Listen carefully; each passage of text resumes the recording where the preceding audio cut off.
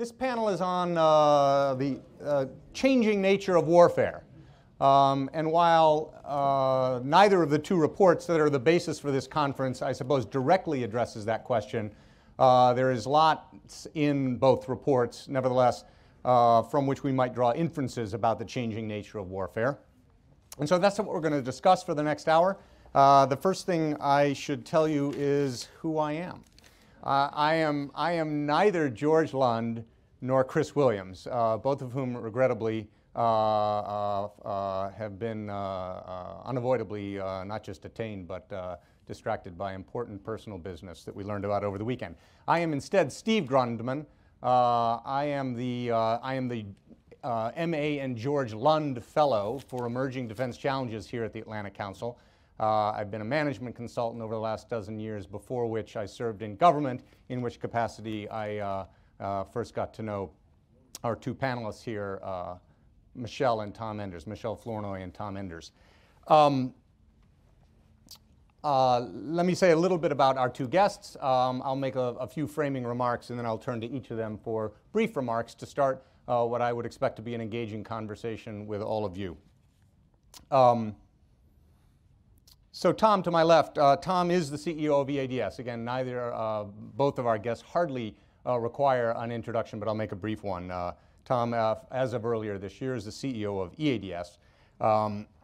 He has a long career, actually now dating around 20 years, with EADS and its predecessor companies, before which, however, he also had nearly a whole decade of work in and around government, both in the German Parliament, in the German Ministry of Defense, and even, God, in think tanks of all such things. So we shouldn't give him too easy a time if he begs off on these hard political military questions, as businessmen sometimes tend to do, because he's got that think tank lineage in him. Michèle is a senior advisor right now to the Boston Consulting Group. We would all know her more commonly as the former Undersecretary of Defense for Policy, and also as one of the co-founders of the Center for New American Security. So let me just make a few remarks. Actually, the remarks I'm going to make to frame the discussion actually are borrowing from the comments you might have heard George Lund offer. George is the vice chairman of the Scowcroft Center. He is the patron of the fellowship that I'm so pleased to hold. And he's a private equity investor. He's a private equity investor. He's the chairman of Torch Hill Investment Partners. And as he and I talked about his preparation for participating on this panel, we talked about a frame in his mind that was around how what he would call the business model of warfare changing. And while there are several elements of that I won't go through in detail, I will offer a couple of thoughts that I think were in his talking points. So the argument would be that we have been working through a business model of warfare since the end of the Cold War. An inflection point, perhaps, I think the Nick might suggest, the last major inflection point in geopolitical affairs beginning in 1989. That era had the convenience, for the purpose of recognizing a model of warfare, had the convenience, if I may put it that way, of the Gulf War of 1991 to serve as some kind of a template for what the future of warfare beyond the Cold War might have been.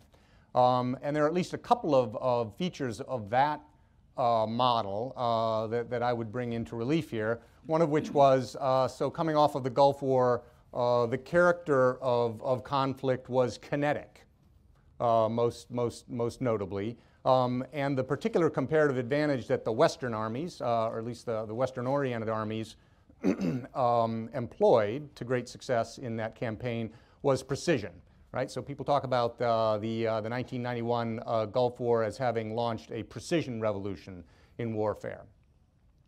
And we planned, not exclusively, but around that kind of a template for about a decade. This is when I served in the Pentagon, and I know Michèle was in the Undersecretariat for Policy at that time as well. Then along came the Black Swan of September 2011. And the warfare that we've been involved in over the last decade has not been without relevance to kinetics and precision revolution, but there has been a lot of other elements to what's been successful and also lessons learned from those campaigns that I think now set us up at this inflection point to reconsider that template, maybe formed all of 20 years ago, and try to figure out what the nature of warfare will be in this era. Perhaps it doesn't have a name yet, but beyond the post-Cold War era. If we accept that we are now at a new inflection point, I would characterize the one preceding as the post-Cold War era. And so the topic that we are here to discuss, maybe not exclusively, but centrally, is what will be the nature of warfare going forward beyond this inflection point into this next era. So there is lots of impetus in these reports for this discussion. I'll just point out a handful of them from the NIC report. So among the megatrends, certainly I note individual empowerment, which was no doubt an important part of the preceding panel's discussion, but also what I think the report calls the food, energy, water nexus. A little bit of the familiar competition for resources, but some of those resources may be having a different flavor than we've known in the post-Cold War era. Among the game changers, the rapid change of power strikes me as having particular relevance to the nature of warfare, and also the advent of new technologies is almost the most obvious impetus in the NIC report to a conversation about the changing nature of warfare. All four of the scenarios that the NIC calls out, I think, have some obvious implications for the changing nature of warfare. I think the last of them, I forget the name that's given to it, is particularly challenging, I suppose one might say. The world in which perhaps non-state actors become more prominent players in even security than state actors are today. I think that is among the four scenarios that are depicted there, the one that perhaps challenges our preconceptions or maybe simply our post-Cold War conceptions about the nature of warfare most especially. Okay, so with that, by way of introduction, I would turn to our two panelists here, perhaps starting right here with Tom, if I may. Thanks, Steve. As I told you behind the scene, I'm still wondering why Fred put me on that panel listening to General Cartwright yesterday and the technology discussion. I was thinking that maybe I should have contributed to that, but I will try my best here. And well, my academic times are more than 20 years back, so I'm really not drawing much on that here. Let me make a few remarks on the general context before I bring up a few ideas about changes in warfare. I would say, first of all, at least for the last 20 years, geostrategic pundits, experts have always failed to forecast future wars. Maybe the second Gulf War, the Iraq invasion, was the one that was forecasted by most because that was kind of unfinished business. You know, most of the experts, and I think we should be humble when we look forward. This is why I'm saying that we can only identify the risks. We can identify certain areas that are at risk or certain zones that are at risk. And surprise has always accompanied every outbreak of conflict. Where we look at Libya, the Balkan Wars starting in 91, crisis in Africa, a completely unpredictable continent, at least let's say in the middle, and so on. Secondly, as regards warfare, and you mentioned that already, the first Gulf War was probably the last war fought according to established doctrines. At the time, it was the air-land battle concept or doctrine. And ever since then, adapting to the political objectives, to terrain, to asymmetric forces, asymmetric threats, adversaries, new technologies in each of these conflicts, I think, has been the rule. Third, we know what techniques will be used in warfare from now to 2030, at least largely. I think most of that stuff is invented already. What's interesting is to look at the framework of future military engagements, and that I think is largely, or is probably be characterized by three major factors. Number one, the expansion of battle space from air, land, sea to space and cyber, obviously. Number two, some sort of requirement for supranational legitimacy. And number three, commitment to working in coalitions that are not preset, famous term of coalitions of the willing. I think we'll see that also very much in the future. Mm-hmm. Another feature, I think, will be the multiplication of actors seeking to play a role in political solutions in conflict, states, but also NGOs, sub-regional organizations, probably even private companies. And given this, the ability to achieve a high degree of interoperability and coordination amongst different actors, and again, not all state actors, will be of paramount importance. Fourth, wars start in unexpected way and for reasons usually poorly anticipated. Future wars will be fought far from national bases. Western public opinion will find it hard to justify them. And I think that's a major thing we need to take into our calculation going forward. Our societies, our Western societies, are casualty adverse. Casualty adverse as far as the employment of our own troops, putting soldiers into harm's way is concerned. Casualty adverse also when it comes to avoid casualties in the wars with the adversaries, so-called terrible word, collateral damage. And I think that will remain a feature. I do not anticipate, I'm not an expert, I do not anticipate that will change anytime soon in the next 20, 30 years. That means we will prefer to fight wars from standoff distances. We'll use, obviously, drones and UAVs and all kinds of robotics. We're talking about robotics yesterday, found that a fascinating discussion. Up to robotic lawyers were predicted, but that is a different story. Found that particularly interesting. And obviously, precision and to avoid to get put boots really onto the ground. I think NATO will suffer after the drawback from Afghanistan, a lengthy period of expeditionary fatigue, and that'll show. And we've seen in Libya coalitions of the willing for future engagements. Instead, I think that is going to be with us. Fifth point, downsizing of Western forces. I think that is you'd expect an industry man to say that, but it's a worrying trend because forces are downsized. Look particularly at Europe. The downsizing is done now under the immediate pressure of the financial crisis and the fiscal crisis. Downsizing, we're losing traditional capabilities, and at the same time not building up the capabilities that we need in the future. Come to that point in a minute. That's around cyber defense, cyber offense.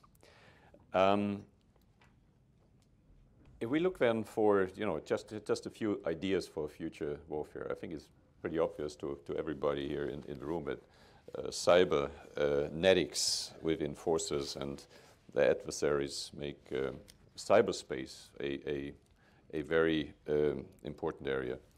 This is true in all kinds of conflicts, if it's symmetrical or asymmetrical. And cyber capabilities, we all know, include neutralizing weapons, disorganizing command and control, disorganizing logistics, and psychological actions. The point I'd like to draw attention to, again, nothing original, is our increasing vulnerability in advanced societies to cyber attacks. And just flying over here, read a good article, Joe Lieberman in the Herald Tribune was ringing the alarm bell. That was very much about, you know, not being able to get the proper legislation into force in this country here. I think you can simplify it. Almost everything nowadays contains a microchip. In the 70s and 80s, we were concerned about electromagnetic pulses, detonation of nuclear weapons high in the atmosphere that could do harm. Now, that was one thing, but today our vulnerability to cyber attacks is much bigger, because almost everything is connected to the internet. And if it isn't connected to the internet today, it surely will be tomorrow. So if there's a trend, vulnerability, I think, is increasing. The vulnerability of the IT-based society and economy is a fact, and I think it's still largely ignored. And that will increase dramatically, and that will also increase due to certain fashionable trends in our societies that make things worse, reduce cost, increase efficiency, make everything user-friendly, make everything interoperable, standardized and according with norms. And the fifth point, the rest you outsource. So that's the kind of things that make our vulnerability much worse. Now, one thing, I mean, we've seen cyber used in offense, particularly, obviously, against the Iranians. It seems the Iranians are now striking back and targeted banks over here and stuff like that. I'd warn very much to use cyber as an offensive weapon by the West, as long as we have these strong vulnerabilities and as long as we have no real plan how to defend our societies. Today, there's a huge asymmetry. I mean, our society, I would say, is far more vulnerable than, let's say, the Iranian society against cyber attacks. And to use these weapons without thinking about our own vulnerability, I think is very, very dangerous. Well, basically, got a couple of more points, Steve, but I'd leave it here, and we can elaborate on some of the things in discussion, I guess. Thank you, Tom. I think you belie your self-deprecating suggestion that this was the wrong panel for you. Thank you very much. Michèle. Great, thank you. Well, I just wanted to say thanks for the kind introduction, but you left off the most important qualification for being here, which is I'm a new board member of the Atlantic Council. So I know that Fred would be happy if I mentioned that. Thank you. And I assure you, we actually did not coordinate our comments, but you'll hear a lot of similarity and echoing between us. But since you covered a lot of the same ground, I'm going to be very brief. Let me just start by adding my 2 cents to the context. I think the NIC report does a very good job of highlighting some of the key contextual factors that will help define the future of warfare. Things like an increasingly congested and contested global commons, air, space, maritime, cyberspace domains, with particular emphasis on cyber as a new domain of warfare. Urbanization, which means that in some cases warfare will be in and around and among civilian populations. The proliferation of a host of new technologies, everything from various IT technologies, the use of big data, robotics, automation, autonomy, the rising of new powers like China and India, and the fundamental changes to the balance of power, particularly in Asia, alongside more increasingly empowered individuals. So I think all of that reminds us of the context. I would add that I agree that given the United States and Western military's conventional dominance, when we find adversaries in the future, when we encounter them in the future, we can be we will certainly see them using asymmetric approaches to undermine our strengths and exploit our vulnerabilities. In addition to what was laid out in the report, I would add that there are some impacts that the last decade of war has had on the U.S. in particular that is worth considering. First of all, I do think, particularly in the wake of the Iraq War, increased public scrutiny and I would say skepticism about both the intelligence foundations of our cases, if you will, and also casus belli. any path to war is going to be even more closely scrutinized than in the past. I think it's fair to say that both in the US and in Europe, there's a pretty high degree of public fatigue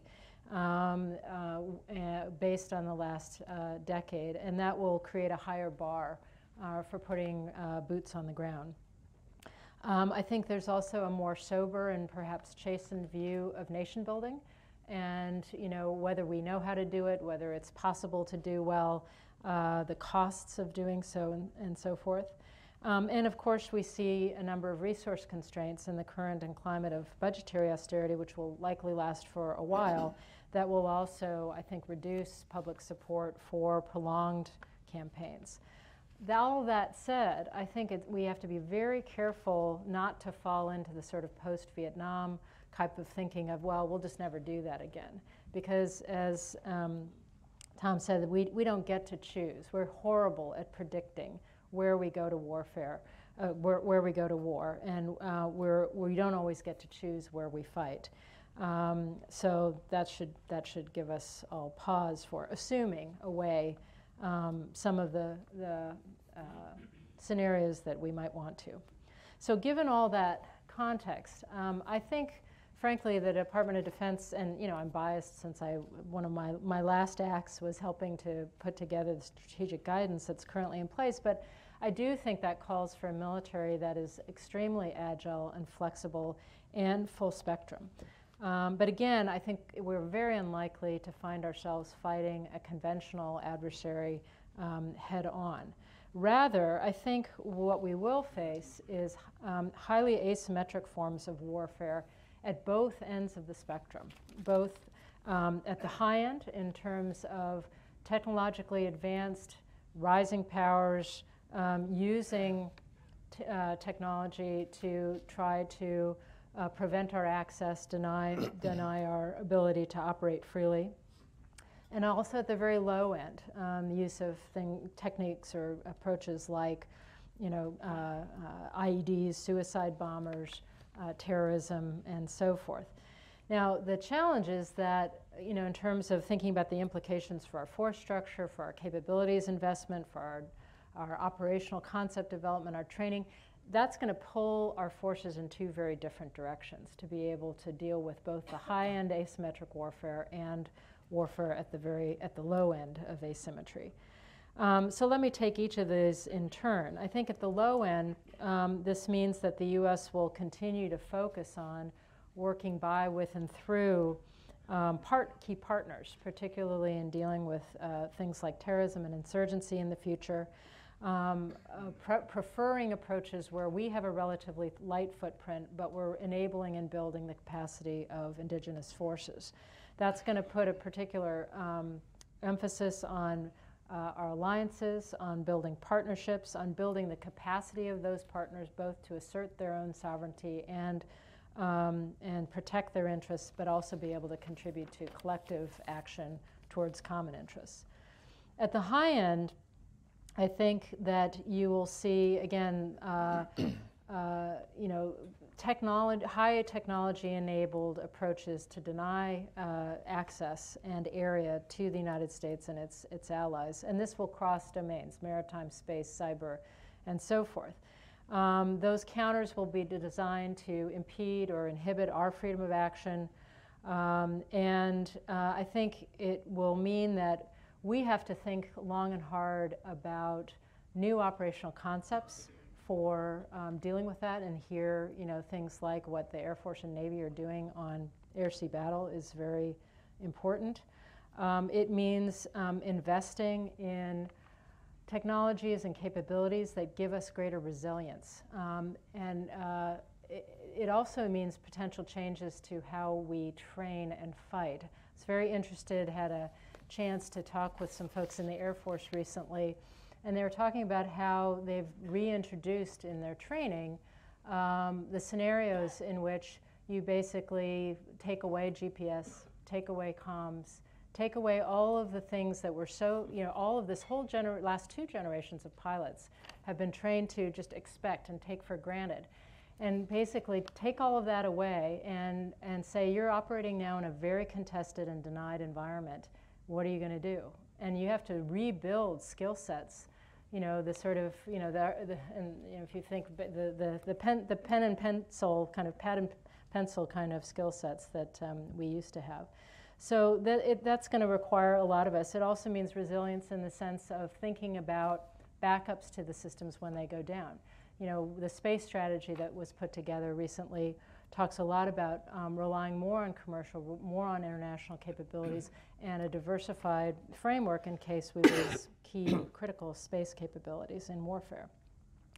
One of the things I would like to foot stomp is the likelihood that cyber will be a major tool in the future. Obviously, many different approaches and functions here.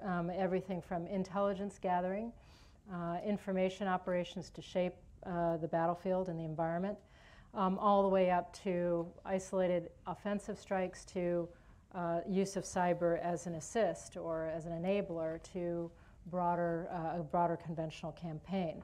I would agree that this certainly poses some very significant policy issues that we have only begun to think through.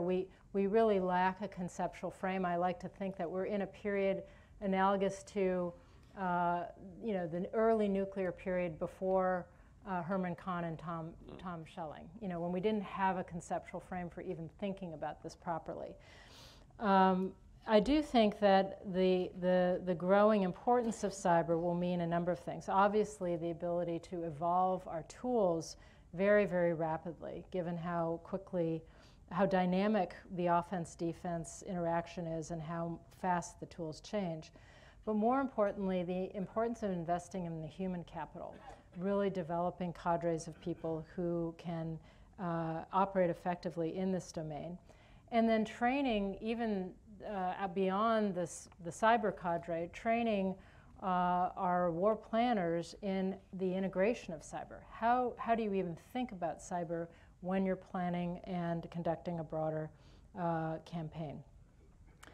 The last point I just want to highlight is that in so many cases, I think in future warfare, it will challenge our framework, which we tend to think of warfare as geographically rooted. And so we have the COCOM construct where you have a supported COCOM who's got the geographical responsibility and then supporting people, other people supporting him. But whether you think about warfare in which there are also cyber attacks going on the United States or on Europe at home, or whether you think about a loose nuke situation where you have a country, you know, a region of origin, a transit region, and some other region that's the target. There are most of the scenarios that I think are plausible in the future will challenge our traditional concepts and ways of organizing ourselves and cause us to have to think about how do we conduct operations on a global basis with very dynamic relationship changes in time where in some areas one COCOM is supported and the next moment another one is being supported. So I think a lot of that will challenge how we organize ourselves. So bottom line, lots of change anticipated, big implications in terms of the capabilities we're protecting and investing in, the force structure that we choose to shape, concept development, really thinking about new approaches, training, and the development of our human capital. Thank you very much. So while all of you are queuing up your questions, I wanted to pose one that is just slightly, admittedly off topic, but for which the two of you, I think, offer a unique perspective. And it springs from what I thought was one of the most compelling comments of yesterday's conference, and that is that in a period of rapid change, foresight and long-term planning is a higher imperative. There's a little irony there, which I find quite compelling. I think I heard this in the last panel yesterday. And so therefore, you know, rather than the headline of this NIC report being wherefore the U.S., I might have preferred headlines, although as unlikely as this is, to be planning really matters. Planning now matters, right? Okay, so Each of you, one in the corporate world, the other in the Department of Defense, has a firsthand and leading role in complex organizations planning. And I just wonder if I could interrupt the flow of our attention to the nature of warfare just to draw that out. I'm interested in how these big complex organizations that each of you has been a leader in actually attends to the planning and the foresight issue yourselves. Could you? Sure. Well, look, I'm working in an industry where you have aerospace, you have product cycles of 20 and more years. So inevitably, you have to think a little bit longer term, particularly when you invest into technology. As I said, look, technologies that we invest today, or we have invested today, we know them are the ones that hopefully coming to fruition in 20 years from now. They'll be part of that scenario. So we have to do this long-term thinking. I mean, operationally, that doesn't mean we're throwing up plans for 20 years. The best we can do is to look forward for 5 years. But we regularly run, scenario exercises where we try to capture, like here, the major trends, not going out to 2030, but 2020, 2025, etc., because that's important for where we invest our scarce resources. And in many companies, the focus has to be on commercial, and less and less, even in aerospace and defense companies, on defense. By the way, that brings us into a nice conflict with the investor community. Companies like ours who have to look a little bit over the horizon, or at least towards the horizon, 10 years out, 20 years out, have a conflict in the investor community in the sense that investors, long-term, so-called long-term investors, usually look out 3 years, 5 years. These are very long-term investors. So to meet their expectations when you do your long-term planning, or to get a certain match here in coordination is not an easy thing, I believe. I think there may be an analog between that tension and the tension the Department of Defense experiences with Congress, if I may dare say so. Yeah. Please, Michèle. So, DoD has some very defined approaches for doing long-term force planning. So projecting yourselves 20 years, 30 years out, assuming that you'll have certain technology and capabilities, looking at using a scenario-based approach to looking at that and drawing conclusions about investment strategies and so forth. But forgive me to anybody who's deeply involved in that process, but I have always found it less than satisfying. It's fairly stale and mechanistic, and I think from what I think we really need is a much greater emphasis on the development of new operational concepts and a true willingness to experiment. Now, given the focus of the last decade and the overwhelming emphasis and energy that's been put into 2 real wars that we were fighting, obviously a huge amount of innovation at that low end of the spectrum in terms of counterterrorism and counterinsurgency. We've learned a lot, we've incorporated a lot, we've innovated a lot. But in terms of the high end, I think that we're just beginning down that road again with the air-sea battle work. And I think we have to overcome some cultural impediments inside the military. The military, U.S. military anyway, has a certain intolerance of failure. There's a sort of zero defects culture. And anybody in industry or outside knows that if you're really going to do useful experimentation and innovation, you have to be willing to fail. And so creating an environment and the incentive structure to allow people to really experiment with conceptually and with new ways of doing business is important. And again, I was heartened to find out that I think there's beginning to be some creating of safe space for that. I think some of this Air Force training that's going on, the whole thing is designed to make people fail. It's designed to make you fail if you try to do things the way that you've been taught to do things. So you have to innovate, you have to try a different way. given the challenges they're throwing at you. So that's a hopeful sign. But I think we need to more consciously ensure that we're incentivizing that more broadly to be able to ensure that we adapt appropriately for the future. I appreciate that. I'm going to roll the questions up from the back, starting right there on the aisle. We have about 20 minutes to take questions and engage them. Please stand up. Please do identify yourself. Yeah, Mike Michèle, the PBS Online News Hour. I want to get into the question of how we're planning, particularly the United States and the West, are planning to finance future conflict. The last two we've borrowed for. And when I think back to Suez, Eisenhower brought a halt to two bankrupt empires trying one more fling at this by turning off the money.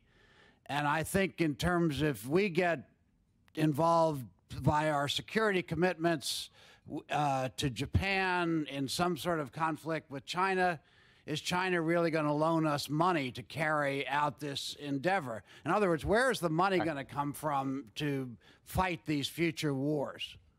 Okay, indeed. If I may even slightly broaden that challenging question, we obviously are crossing this threshold in an age of austerity.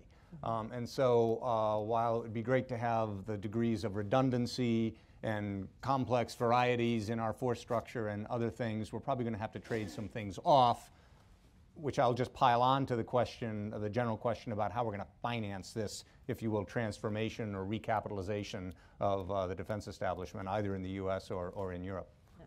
Michèle, you want to start? My hope is that one of the lessons we've learned the last decade is that we should be financing our wars as we go. That we should not be reducing taxes as we engage in a decade of prolonged warfare, given the economic impacts that's had for us.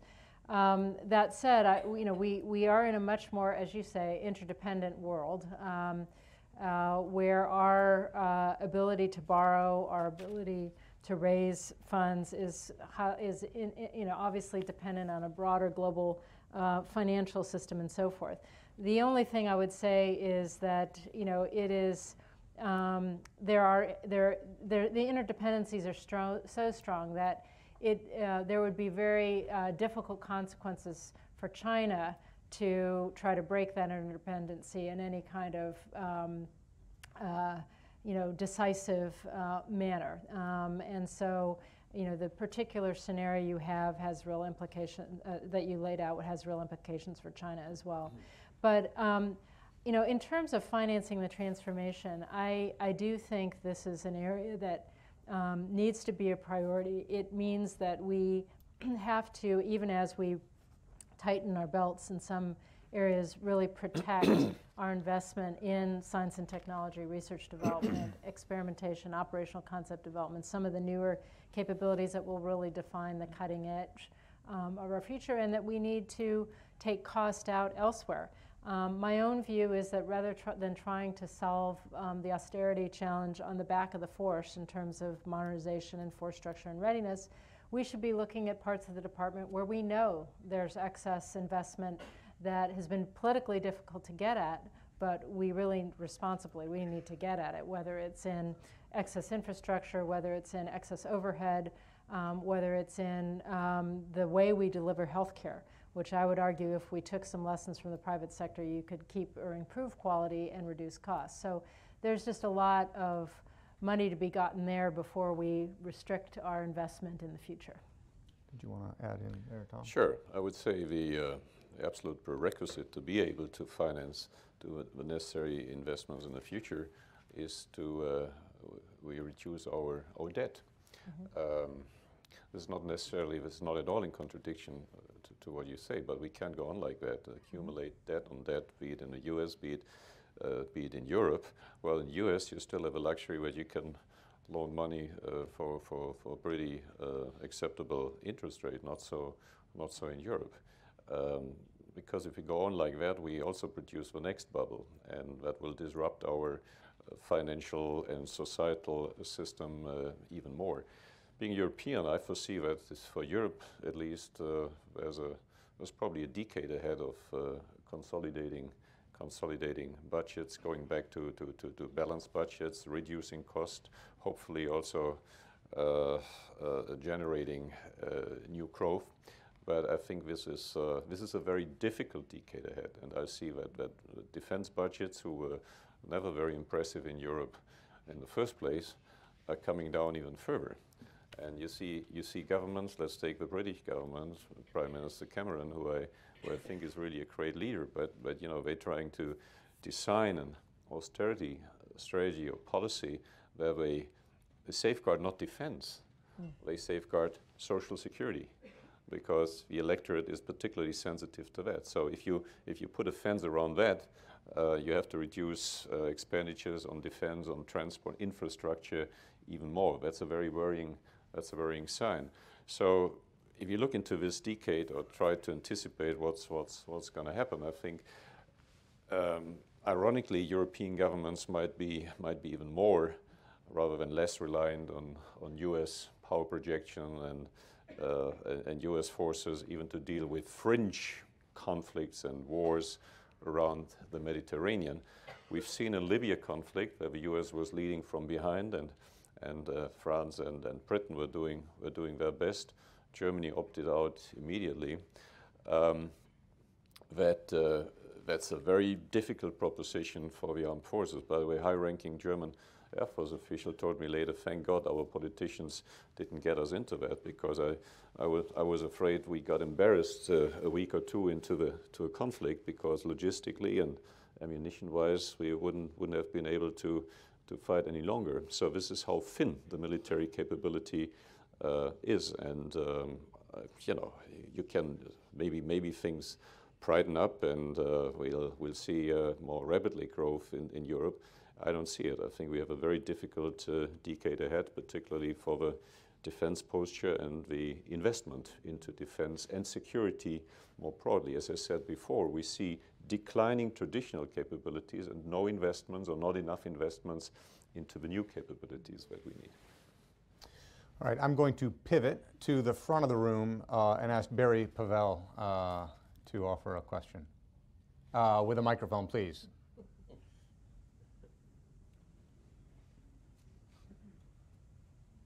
Thanks to both panelists. I thought it was a very, very strong rendition of what the future of warfare is like. But so when I went through Matt Burroughs' report and tried to sort of glean the defense agenda from there, I saw a pretty scary world that included more higher chance of interstate conflict, more nuclear weapon states. I saw sort of a story of proliferation of a lot of capabilities, not just to states, but to some new actors that act on that are smaller scale actors that nonetheless can act on a strategic scale. And I think the report repeatedly identified three sort of main areas that were a concern in this regard, often parenthetically, but they repeated it. They said precision strike, use by individuals, cyber, which I think is well covered, and we're investing a lot in there. We're not where we need to be, certainly, but there's a lot of attention on it now. But the third area is the one I'm really the most worried about, and that is bio.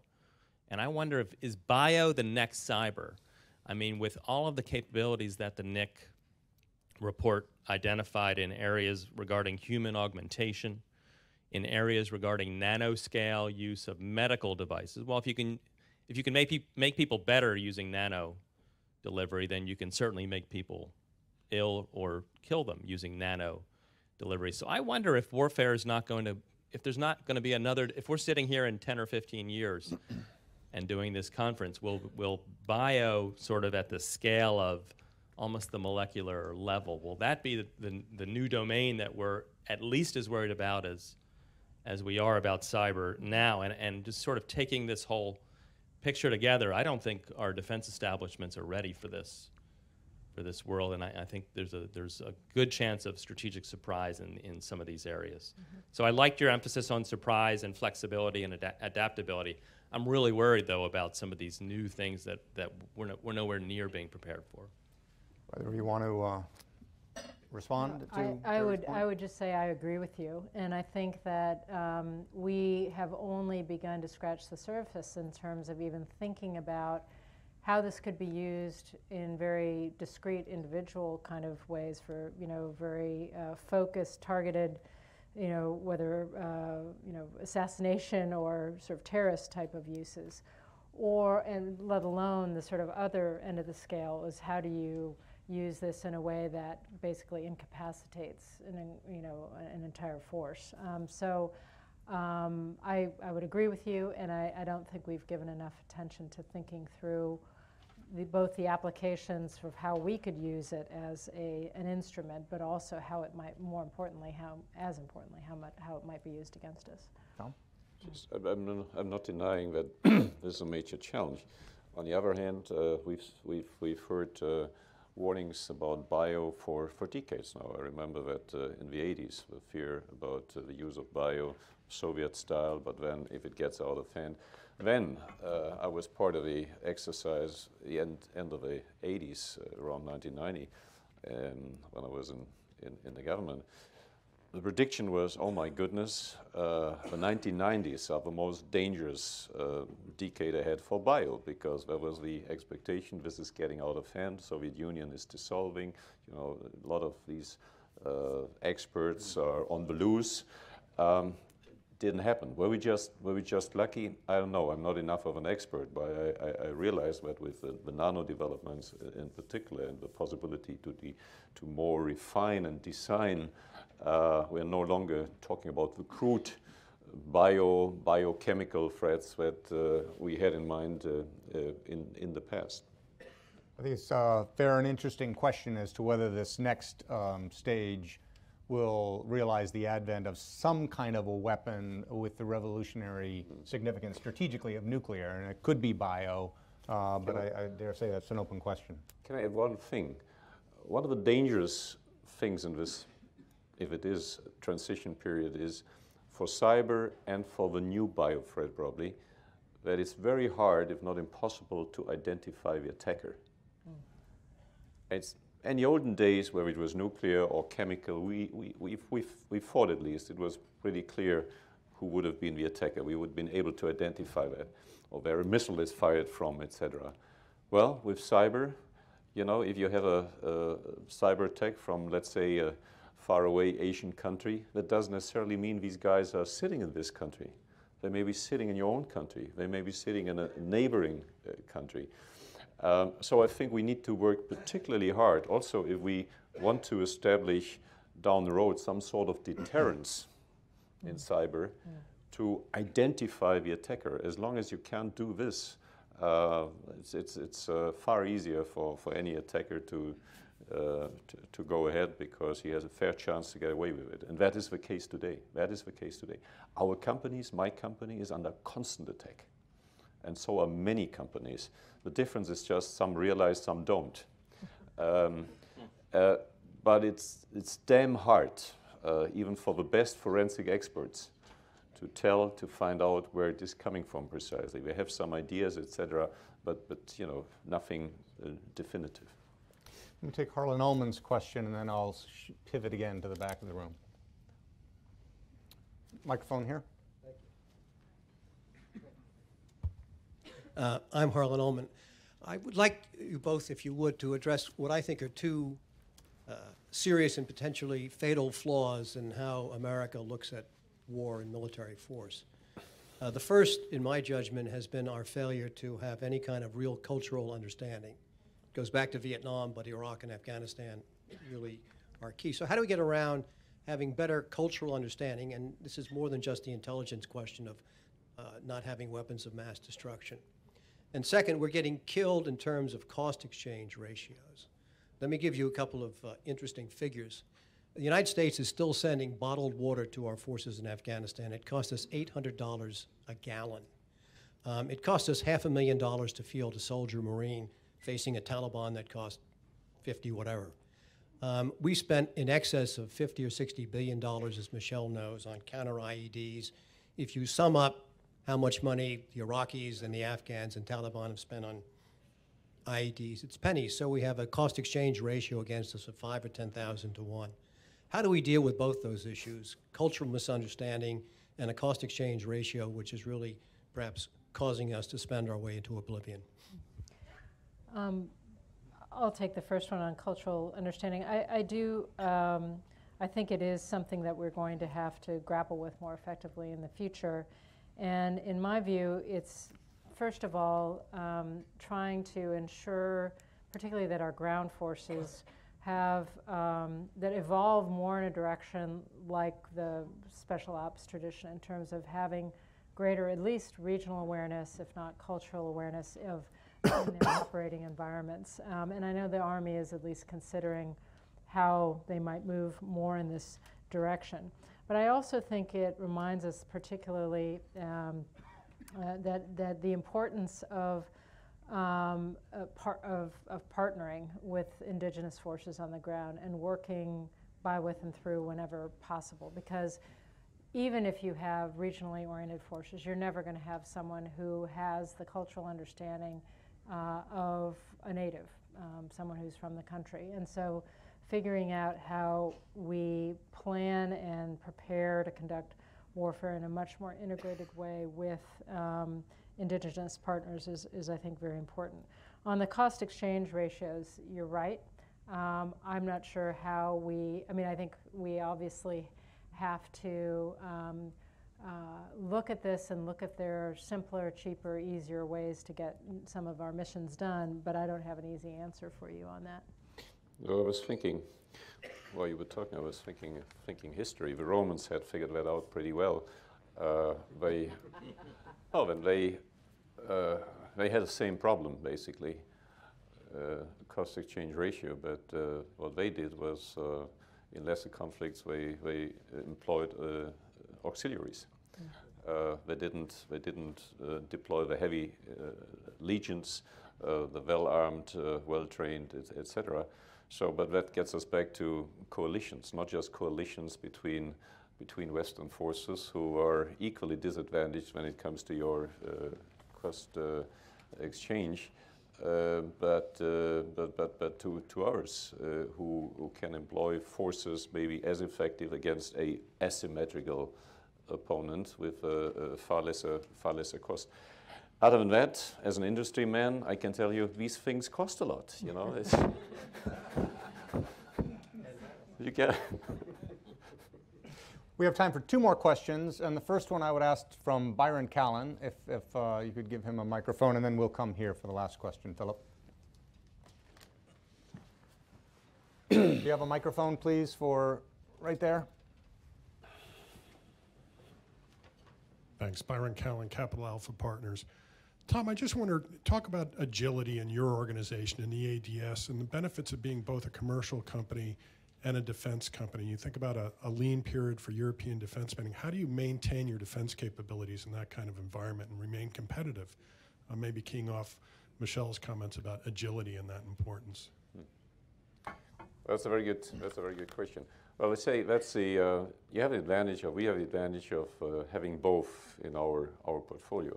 I'll give you one very practical example, Byron. I mean, some years ago, we seriously deployed the lean philosophy in our commercial sector. That was primarily Airbus. I say seriously because we'd had, lukewarm efforts before, time and again, that didn't amount to much. This time we did very, very seriously, very thoroughly, not just in production, but also in engineering, etc. And we're far from perfect because we needed to do that because we had to improve our margins and we had to take cost out significantly. Now, I've taken the champion of that effort in Airbus, Spanish female colleague who had a lot of experience in automotive before. This is why we hired her in the first place. And to put her now on the defense side and say, you do the damn thing also on defense. Ooh, I mean, you find a lot of resistance, particularly defense people would say, everything is completely different with us. You can't treat us like commercial people, etc. But that's bullshit. You can do that. And but I think you really need a thorough lean philosophy. It takes years in industry to implement that. And people need to understand down to the shop floor that they are beneficiaries of that. that they're not victims, that they are beneficiaries. So we started to do that really from the bottom up. We started by asking the blue collars, so what is it that bothers you in your day-to-day work? What can we improve? What will make you happy? What make you faster, etc.? You start with that rather than imposing it from the top. You can really change the culture, but you need to stay course for years and keep your credibility, and then it spreads in the company, and people also understand that lean is the other side of a coin, or should be, of empowerment. Mm-hmm. Yeah?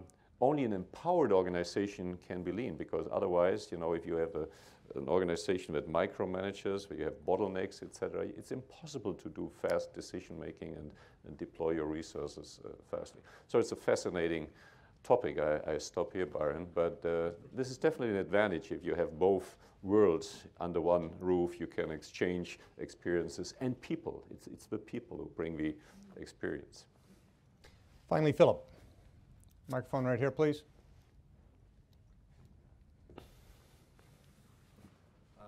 Thank you, Philip Stevens from the Financial Times. I wonder if I could ask Michèle Flournoy to address what it seems to me is the policy question, which hasn't come up in this session, which is how and when do governments use these new capabilities? Under what self-imposed, if you like, constraints?